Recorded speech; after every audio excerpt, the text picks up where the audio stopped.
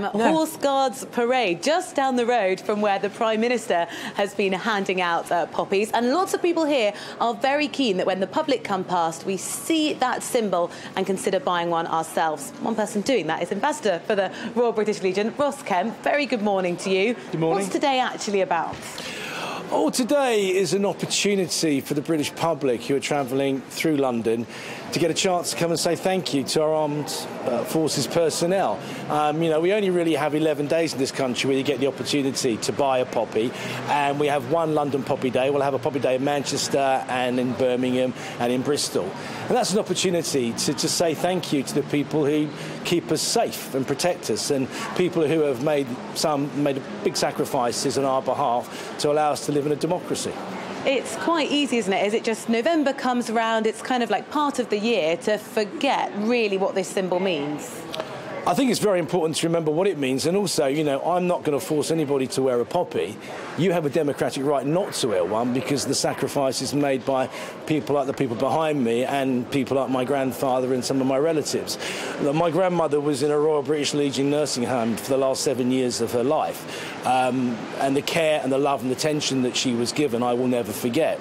You've also got to look at the fact that at the moment we've had a 20% increase in demands for help in terms of fuel and in food, so £3 million has already been spent on that. In terms of debt relief, we've already paid out £10 million helping veterans and their families with debt issues. And that's not going away. And you have to understand the British Legion doesn't operate for just 11 days. It operates all around the year, and people have problems all around the year. And I just think, you know, for anyone that's served their country or anyone who's associated family-wise with anyone who's served their country, they sort of deserve our help. Is there a problem that so much support is required, and why isn't that coming from elsewhere?